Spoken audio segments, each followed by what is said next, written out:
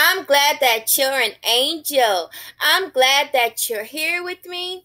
I'm glad that you're an angel, a part of Unique Mystery. Welcome back, my dear little angels. So, angels, we're discussing a very, very, very important subject today. We are talking about why you should leave your abusive lover. And I'm talking to you who's married and you who's in a relationship and they are abusing you. I'm going to give you reasons why I think you should leave them. Okay, if somebody, and we're discussing physical abuse today. If someone is putting their hands on you, angels, that means they have a problem, okay? Because nobody has the right to put their hands on you. It doesn't matter if you made them mad, you upset them, you said something bad to them, or whatever you did to them. You don't have a right to put your hands on anybody. So if somebody is choking you, putting their hands around your neck because you said something that they don't like, or if they upset you, if somebody pushed you down the stairs because you made them mad, if they closed your hand up in the car door because you said something and they didn't like it, pushing you down on the floor because you did something that they didn't like, all of that is called physical abuse, angels. And you need to escape that. Because nobody deserves to be physically abused. Nobody deserves for somebody to slap them if they said something that the person don't like. Nobody deserves to be pushed downstairs if somebody made them mad. And the number one reason why you should leave this person is because this person is not going to stop abusing you, most likely. The reason why this person is most likely not going to stop abusing you is because they have a problem. If they are hitting you, putting their hands around your neck, kicking you, throwing you downstairs, closing your hands up in a car door, you know they have a problem. The reason that they have a problem is, again, they have no right to put their hands on you when they are angry. They have no right to put their hands on you and cause your body harm just because they are mad or angry about something you said or something that you did to them. It's not right, and it's physical abuse.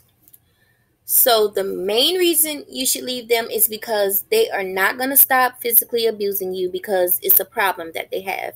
They need some help. So you need to make a plan to leave this abuser.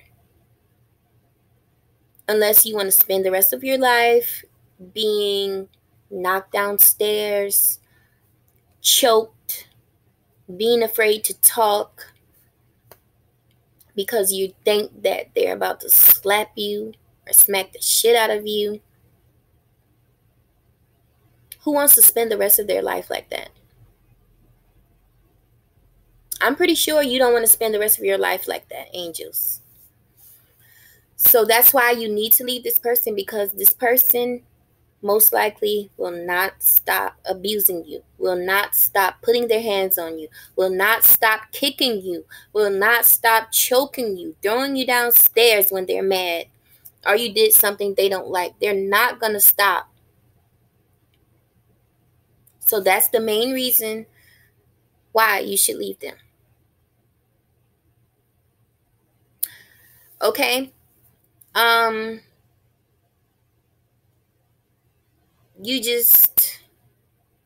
You don't want to live a life like that. I'm pretty sure most people do not want to be abused. I don't care if it's your husband who's abusing you, your wife that's putting their hands on you, slapping you when they're mad, pushing you down when they are mad, beating the shit out of you, your face, or any part of your body when they are mad. It could be your husband, it could be your wife, it could be your girlfriend, or your boyfriend.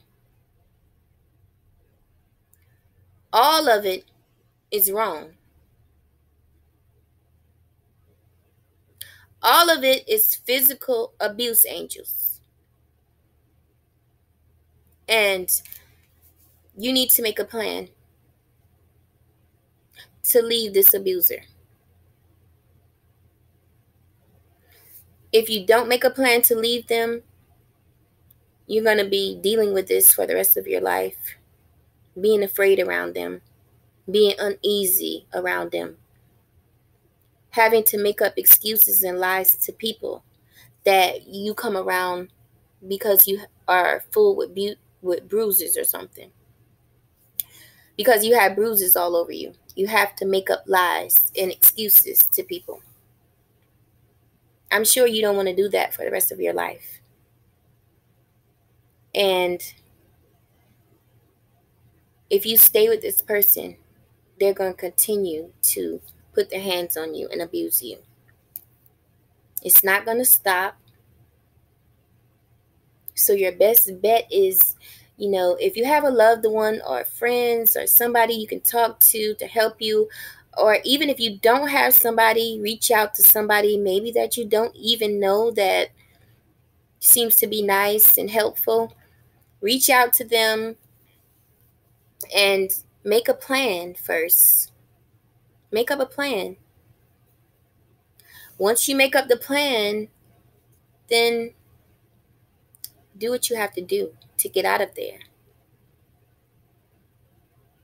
It's much, much better than sticking around for years and years, wasting your life and being miserable and hoping that this person is going to stop abusing you and put their hands on you. You are worth more than that. I don't care what you think about yourself. You are worth more than just sitting around letting somebody physical abuse you. You are worth much more than that. So even if you don't think that you're worth more than that, I'm telling you, you are. So never let a person abuse you, physical abuse you over and over and over again.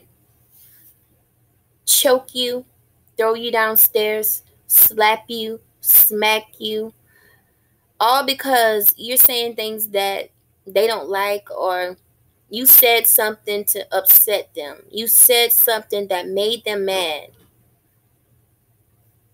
That's going to happen.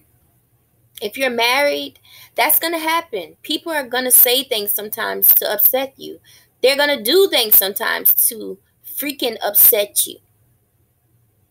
But you still don't have a right to push them downstairs. You don't have a right to put your hands around their neck. You don't have a right to slam their hands in a car door. You don't have a right to burn them with a hot pot or hot water. You don't have that right to do that. If your husband or your wife or your girlfriend or your boyfriend makes you that upset, you need to walk away and get some fresh air. Go to a family's house and talk it out, or don't talk it out, maybe. Just go to a family's house and have some fun. Or if they make you that mad where you think you're going to lose it and put your hands on them, throw them down some stairs, put your hand around their neck, leave them.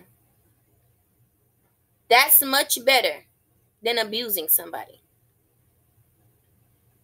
So for anybody out there who's in a physical abusive relationship,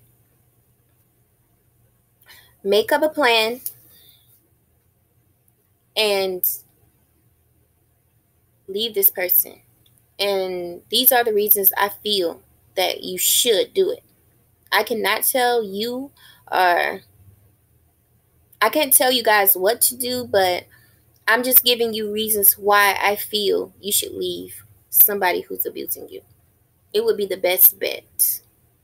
It's much better than sitting with that person for the rest of your life and going through everything that they're putting you through and just being miserable. It's not a life. I mean, you have a better chance of making it if you make that plan and leave this person than just staying around because you're afraid. So that's it with this topic for today, angels. I hope you guys are having a blessed, happy day. Don't forget to give this video a thumbs up and subscribe to my channel.